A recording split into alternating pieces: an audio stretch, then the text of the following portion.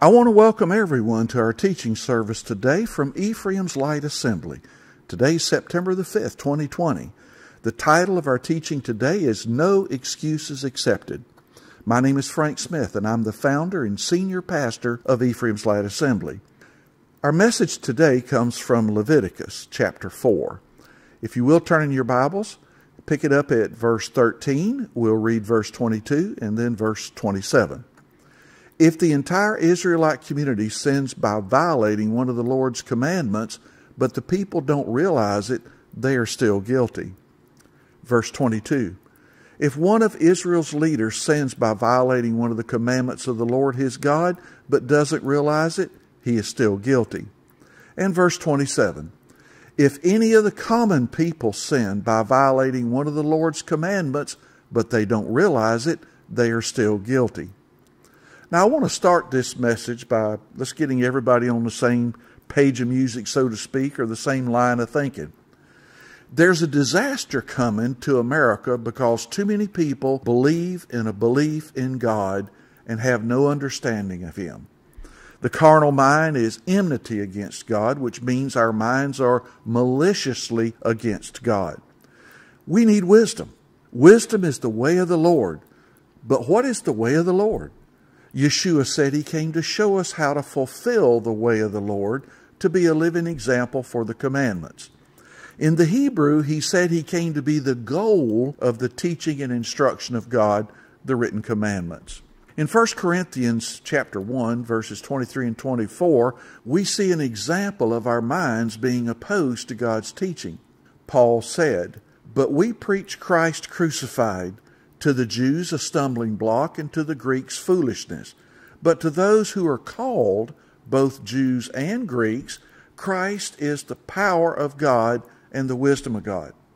Now you can take Greeks here to mean those who are being grafted into God's kingdom of Israel. Paul's assigned mission from God was to bring non-Israelites into the kingdom of God.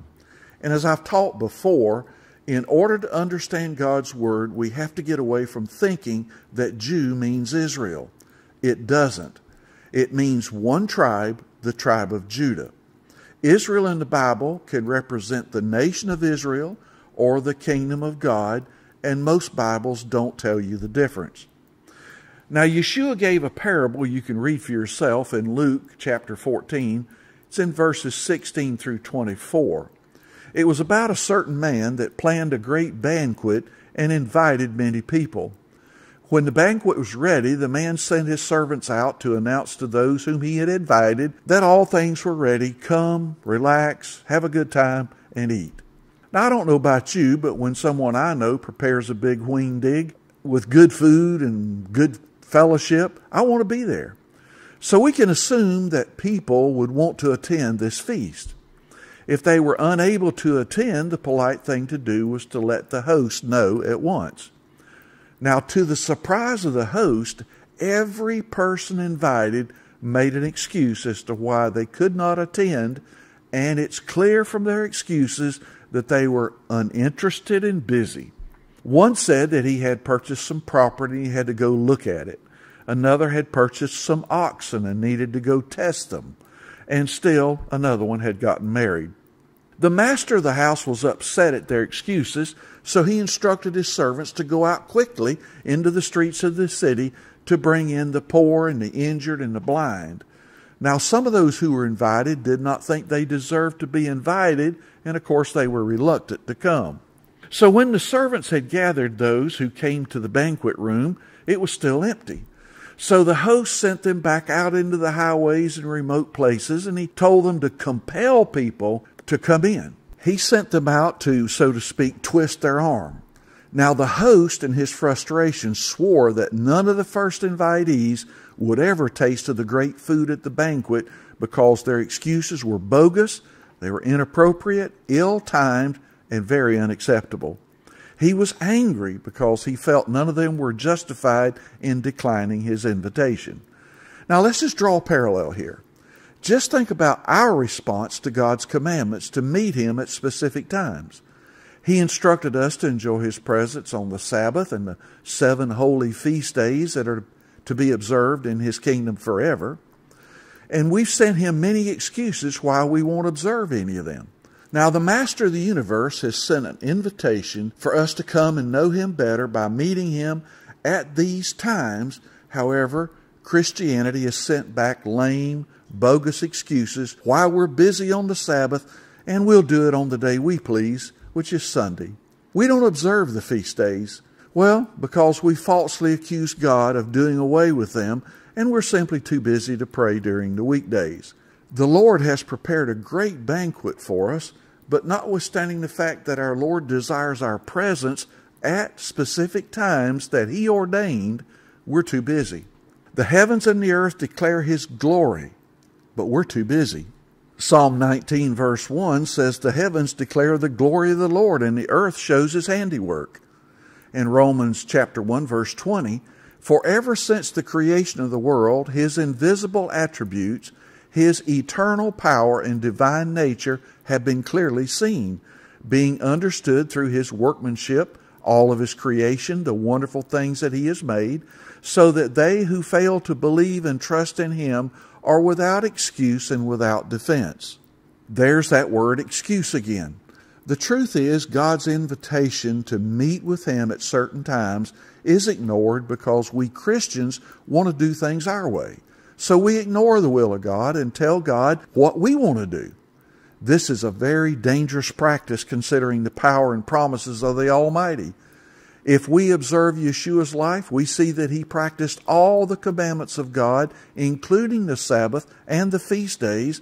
In fact, everything he did in his life honored these appointed times. If we want to be like Jesus, if we want to do what Jesus did, we're going to have to conform to the commandments of God. Mark chapter 6 verse 2. When the Sabbath came, Yeshua began to teach in the synagogue, and many who listened to him were astonished, saying, where did this man get these things, this knowledge and spiritual insight? What is this wisdom, this confident understanding of the Scripture that he has been given, and such miracles as these performed by his hands? So there is the word wisdom, God's way for man. Yeshua made no excuses because he knew that ignorance of God's commandments is no excuse. God's will directs parents to raise their children in the commandments of the Lord, and that's for a reason, so they will turn out right. It seems as if most of us ignore that also. Now, Yeshua said that not everyone who calls on the name of the Lord shall be included in his kingdom. And this is in contrast to the fact that God is not willing that any should perish. Now, what joins these two statements lies within our person. There must be belief in Yeshua, Jesus Christ, and obedience to his commandments. I'll give you an illustration. We all get a lot of junk mail and advertisements, and we're used to getting coupons that get us a better price on things we want to buy. The kingdom of God does not come like free coupons in the mail. It is a covenant agreement between the Maker and the created ones. Now, folks, I see a lot of people who equate going to church as salvation, but that's not true. Worshiping, which is studying the Word of God, is the result of a belief in Christ and obedience to God's commandments. Assembling together should be the result of the commonality of loving Christ shared by a group of like-minded people who want to show their love to him by obeying his commandments. Now, the love of God is the common denominator that binds us together, and it's the reason for obeying his commandments. In fact, we cannot obey him unless we love him. Love is reciprocal, or it's not love. Proverbs 1, verse 22. How long, you whose lives have no purpose, will you love thoughtless living? How long will scorners find pleasure in mocking? How long will fools hate knowledge? The wisdom that God gives is not relying on a claim of ignorance as an excuse for not obeying the commandments, because the results are harmful. It ends in misery and death. God's way of abundant life and blessing is readily available and accessible in his word, in nature, and in the lives of the testimony of those who follow his instructions. The Bible says scorners delight in their scorning, and that fools hate knowledge. Now, I just have to say something here. I listen to a lot of messages from good people, good pastors during the week, but I am amazed sometimes at what a low level they're teaching at. It's no wonder God's people are perishing for lack of knowledge, so to speak. They're not getting taught. Now, there's two types of people here. This means that some of them, in their foolish ways, are not deliberate. They've not been taught the deep things of God. And now there are some who refuse God. They have a deeply ingrained stubbornness in their being, and they don't want to find God. But in Proverbs 1, verse 22, Solomon is talking to unconverted humanity who are under the rule of the prince and the power of the air, who has filled them with sin, filled them with rebellion and hatred of God. Now, the truth is that when we find ourselves ignoring or outright rejecting God's way of living, it's because Satan has convinced us that God's desires are not important. And this takes me back to the issue that Yeshua had with the Sadducees and the Pharisees, and he told them that their father was the devil because they had listened to his lies. They had lost their desire to submit to God. A new heart is available to those who have given up their way for God's way. Ezekiel 36, verse 26. God says, "A new heart also I will give you, and a new spirit I will put within you, and I will take away the stony heart out of your flesh, and I'll give you a heart of flesh." The amount of effort we put into seeking God is the amount of blessing we'll receive from our efforts. So, prayer and Bible study is an absolute must for those who call themselves Christian, those who follow Christ. When you commit to making changes in your life, to purify your life, you will receive help from on high. James 4 verse 8 says, "Draw near to God, and He will draw near to you." Now, the Hebrew word used in the original Word of God for wisdom is chokmah, C-H-O-K-M-A-H, and it's translated as knowledge of the Holy Scriptures. Wisdom is the ability to determine what God's Word is telling us, how He's instructing us. God grants wisdom liberally to those who seek it. God's Word is wisdom, and it's profitable for a better life physically, spiritually, financially, and emotionally. He gives His wisdom freely and without judgment. Wisdom is understanding things from God's perspective. Turning your Bibles to Proverbs chapter 4, verse 5. Now, it says there, "Get skillfully and godly wisdom." Good advice. "Acquire understanding, actively seek spiritual discernment, mature comprehension, and logical interpretation." God says, "Do not forget nor turn away from the words of my mouth." In Proverbs 19, verse 8. To acquire good sense is to love oneself. To treasure discernment is to prosper. And of course, discernment there means good judgment. Those who get the wisdom of God loves their life. Proverbs 8, verse 32 through 35. "Now therefore, O sons, listen to me, for blessed, happy, prosperous, to be admired are they who keep my ways. Heed," that means pay attention to, "instruct and be wise, and do not ignore or neglect it." Blessed, happy, prosperous to be admired is the man who listens to me, watching daily at my gates, waiting at my doorpost. For whoever finds me, and God is wisdom, finds life and obtains favor and grace from the Lord.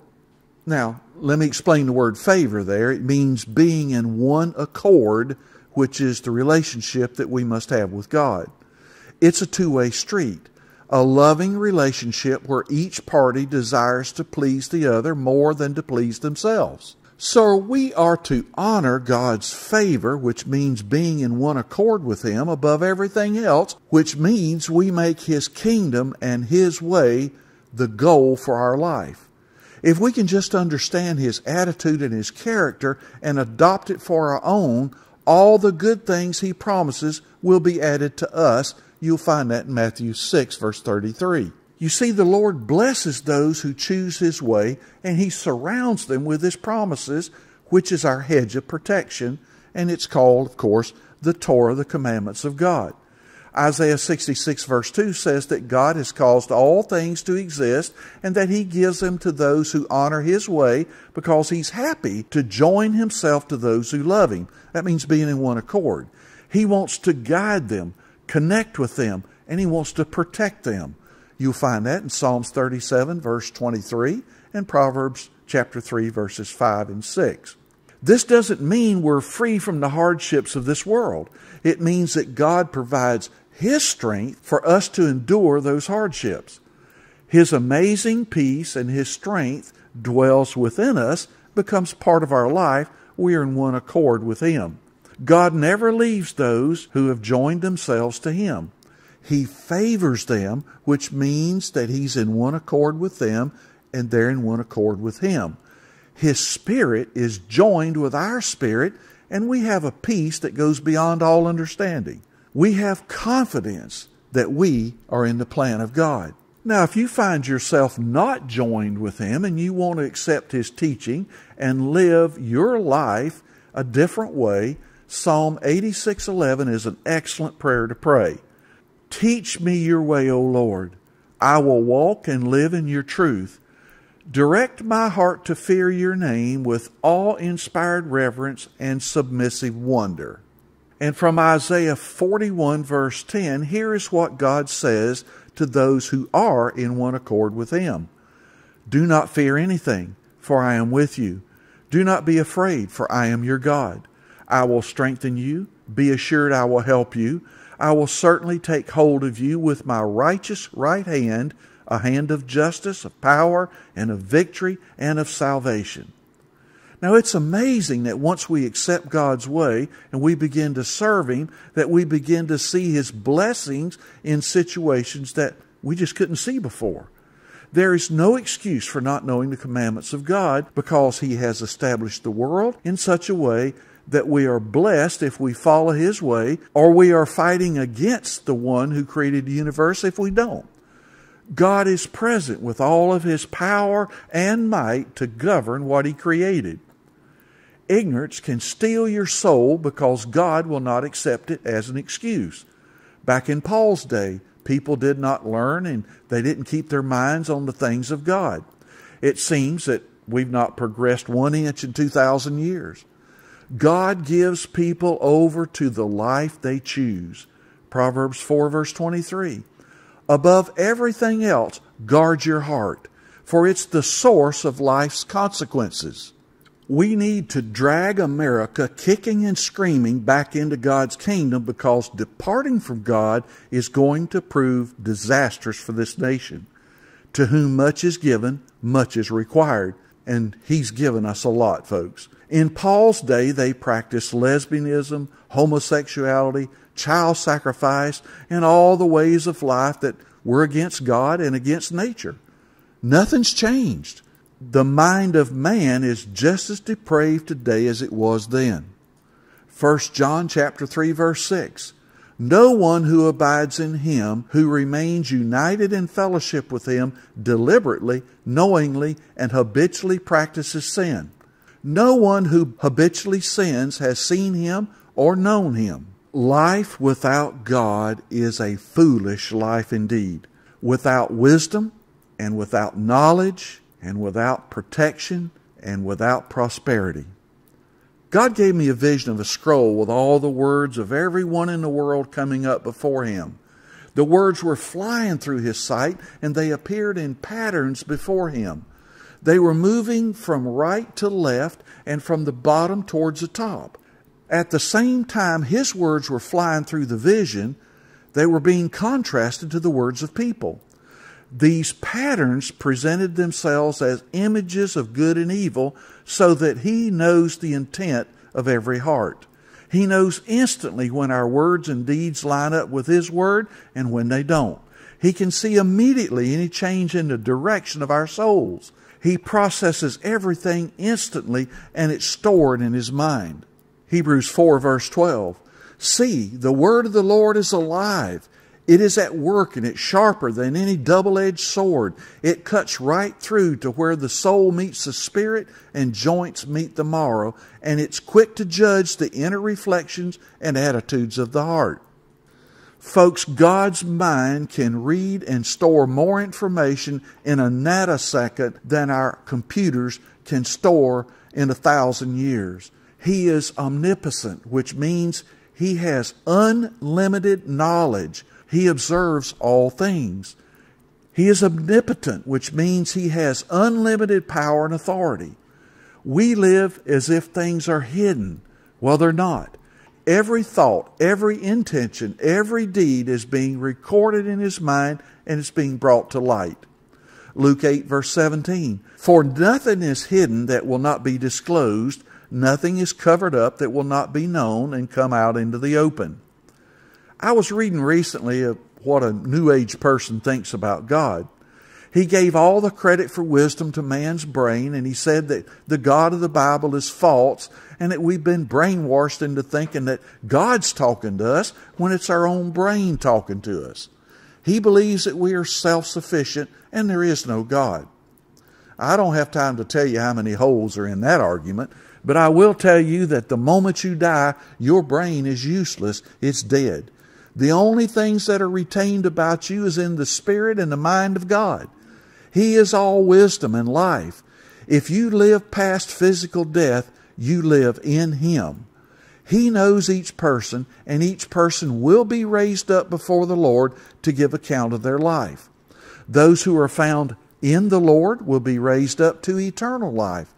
The others will be told to depart from His presence, where they will be eternally separated from Him and suffer the wages of sin for eternity. For those of His who have repented of their sins and fear Him, He removes any record of their wrongdoings. Psalm 103, verses 6 through 12. Adonai brings vindication and justice to all who are oppressed. He made His ways known to Moses, His mighty deeds to the people of Israel. Adonai is merciful. He's compassionate, slow to anger, and rich in grace. He will not always accuse. He will not keep His anger forever. He has not treated us as our sins deserve or paid us back for our offenses, because His mercy towards those who fear Him is as far as above earth as heaven. He has removed our sins from us as far as the east is from the west. In Acts 17, verse 30, in the past God overlooked such ignorance, but now He's commanding all people everywhere to turn to Him from their sins. Folks, everything comes from God. All that is known in science came from Him. We need not worship science, but the Creator who is the master scientist. God gave His people His language called Hebrew. In Hebrew, both the word for knowledge and science share the same root, and that root is yada, Y-A-D-A, as in information, which is mayada, M-A-Y-D-A, mayada. A word that has that in it is ish dayat, which means man of knowledge, and etz hada'at, tavara, is the tree of the knowledge of good and evil. Knowledge, science, the knowledge of man, and the tree of the knowledge of good and evil are all linked. God is truly the origin of all wisdom. Judgment is not punishment. It's when all things are summarized, measured, and a verdict is revealed. Judgment's result is coupled to sowing and reaping. And this is the reason that the things God has forgiven do not appear in the judgment, for they're treated as if they never existed. And this is why repentance and a change in behavior is so important. Romans chapter 14, verse 12 says, every one of us will have to give an account of himself to God. I don't think we really comprehend this. If we did, it would change everything that we do.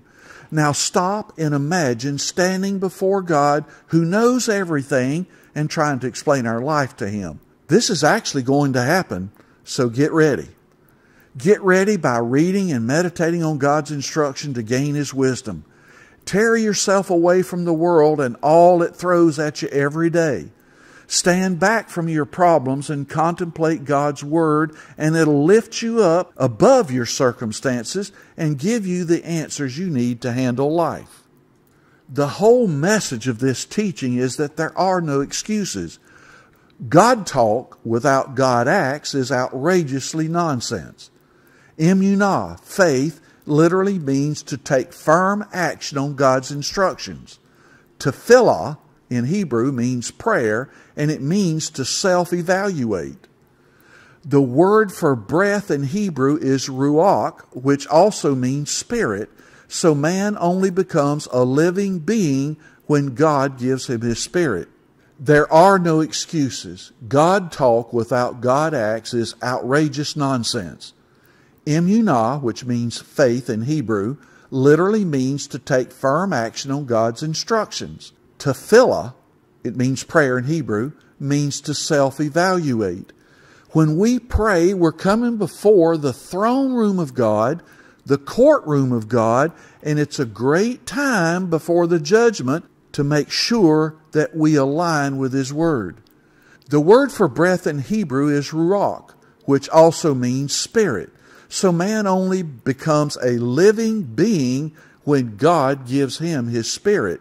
That's the only thing that gives us eternal life. The Hebrew word nephesh means soul, and it also means life. We're to love God with all of our life, for all of our life. And this is not loving Him for an hour each week at church. It's loving Him in everything we do, every minute of the day. Now, ma'im is another Hebrew word meaning water, and it comes from the root word mem, meaning chaos. That makes sense because when you consider the Israelites grew up hearing that a flood wiped out the earth, you can understand it. So why then does Jesus insist that His disciples cross the Sea of Galilee during a storm in Mark 6, verse 45? He sent them into chaos. But then He came to help them by walking on top of the water, showing that He is in total control of all chaos. He said, "Don't worry, I have overcome the world." Are you facing turmoil in your life today? Remember that Jesus is in control of your chaos, and He's calling you to get on top of the chaos, walk on the water with Him. Are you ready to let Jesus take control of your chaos? Folks, America has a big problem. God has been removed from public life. Socialism as a religious belief in the political realm is filling the space that was left void when we threw God out. Socialism has never and never will take the place of God, yet many are letting it do that. Socialism cannot produce what the dreamers, the activists, and the political hacks yearn for and advertise and try to convince you of. Political parties cannot be God. Allowing the God of Abraham, Isaac, and Jacob to take control of your life will produce in you the peace and happiness that socialism will never provide. If you want to prove it, go down to Venezuela and spend a couple of months in socialism. Venezuelans are strongly warning the United States not to bring socialism into this country because it's horrible. Down there in Venezuela, they have no food. Their rights have been taken away and their business is destroyed. Now, I personally had a person from Venezuela tell me their story about how they went from riches to rags as the government destroyed their business enterprise. They purchased a business here in America and have since sold it and moved to another country because they see the same things going on here that were going on in Venezuela, and it scared the daylights out of them. Socialism thrives in a godless society. It becomes a god for those who live under it. If you prefer socialism, just go to Venezuela or any other communist country. And if you prefer socialism over the peace of God, just stay there. Don't come back and ruin our lives. In all truth, the coming election features a choice between the prosperity that serving God brings and the misery and death that Satan brings. It's about becoming a part of the kingdom of God or bringing in the Antichrist. And this is why it is the most important election in the history of our country. Are we going to walk away from God and vote against Him, or are we going to vote for Him? Do you want to put in power people who will promise you a way of life and then find out they lied to you and that you've lost your freedom to worship, to speak freely, to prosper and bear arms? Or do you want a way of life that follows the principles of the Creator?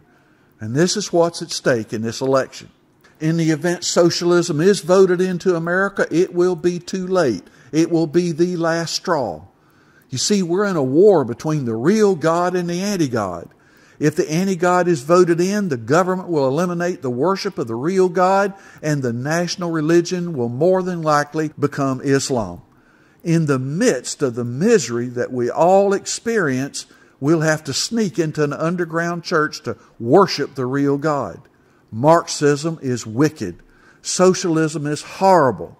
These aren't my comments. They're the comments from people who have lived under these societies. 2 Thessalonians chapter 2, verses 1 through 4. But in connection with the coming of our Lord Yeshua the Messiah and our gathering together to meet Him, we ask you, brothers, not to be easily shaken in your thinking or anxious because of a spirit or a spoken message or a letter supposedly from us claiming that the day of the Lord has already come. Don't let anyone deceive you in any way, for the day will not come until after the apostasy has come and the man who separates himself from Torah has been revealed, the one destined for doom. He will oppose himself to everything that people call a God and make an object of worship. He will put himself above them all, so that he will sit in the temple of God and proclaim that he himself is God. And of course, we're talking about the Antichrist. So when the one that separates himself from the Torah, the teaching and instructions of God, the Antichrist is revealed, there will be wailing and gnashing of teeth as Christians and non-Christians across the world realize they've been conned. So I got to ask you today, will you be one of these? You had the choice and you didn't study God's Word. You voted for the Antichrist, the one who wants to kill babies and destroy the Word of God, and you turned your face from God. You did not heed the word of the Lord and you followed Satan. The truth is, you will still be accountable to God because He is real and He is eternal. All these other things will pass away. He will be victorious over all the wicked acts of Satan and those who follow Satan. Each person will be held accountable to the real God for turning their back on Him and denying Him. There will be no excuses why you didn't honor, obey, and worship the God of Israel, and you will be separated from Him forever. Thus saith the word of the Lord. And all of God's people said, Amen.